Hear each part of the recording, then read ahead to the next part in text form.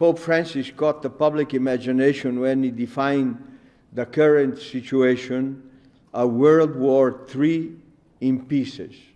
Sustainable development with dignity and justice for all was the motto of the conference organized by the Office of the United Nations High Commissioner for Human Rights here at the UN in Geneva. One of the panelists, Monsignor Silvano Tomasi, permanent observer of the Holy See to the UN Geneva. In his speech, he emphasized the proper implementation of the right to development.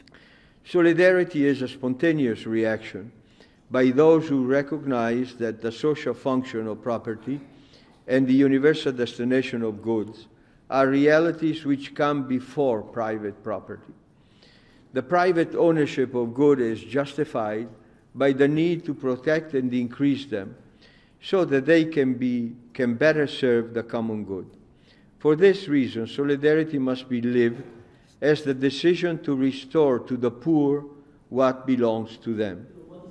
The Declaration on the Right to Development was adopted by the United Nations in 1986.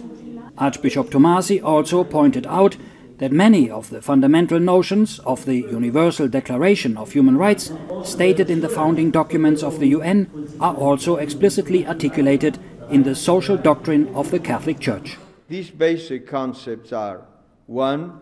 The unity of origin and the shared destiny of the human family.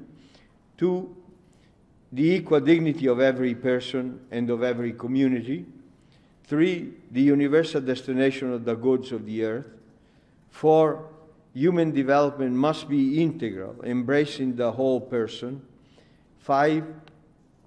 The human person must be at the center of every social activity. And 6. Solidarity and subsidiarity are necessary for a healthy development. So these principles are mutually intertwined, interdependent, and essential for a right to development that can lead society out of its deep crisis. My hope is that the emphasis placed on the Declaration on the Right to Development will serve as a catalyst to the proper implementation of its clear principles for the progress of the common good and the improvement of all sectors of life for people. I wish to close with the words once again of Pope Francis.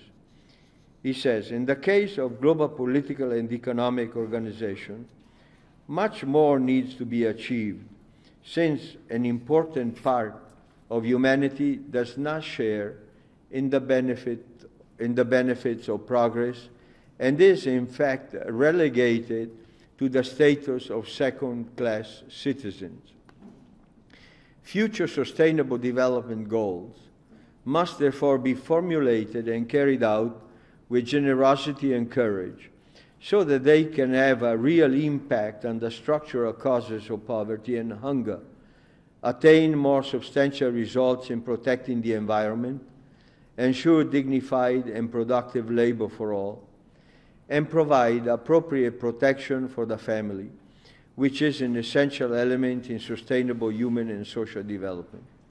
Specifically, this involves challenging all forms of injustice and resisting the economy of exclusion, the throwaway culture, and the culture of death, which nowadays sadly risks becoming passively accepted. Thank you.